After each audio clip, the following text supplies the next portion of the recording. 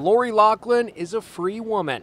A private plane carrying the Full House actress brought her home to Los Angeles from the federal prison in Dublin, California. Breaking news from California. Actress Lori Loughlin out of prison now. Loughlin's private jet landed at Van Nuys Airport at 6:58 a.m.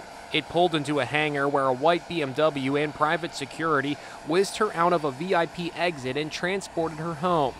Loughlin was released from prison before dawn Monday. She served just short of 2 months for her role in the college admissions scandal. I did hear that it was challenging for her. Prison consultant Jennifer Myers has been monitoring Loughlin's time behind bars. It's a really hard time right now with COVID going on inside prison during the holidays, not being able to see your family, sometimes not even being able to do phone calls or speak to your family. It's a very challenging time.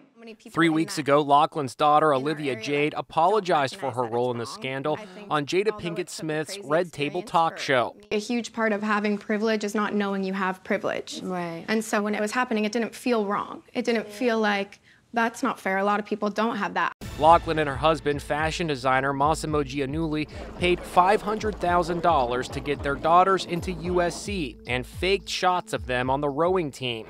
Published reports say Loughlin had a tearful reunion with her daughters.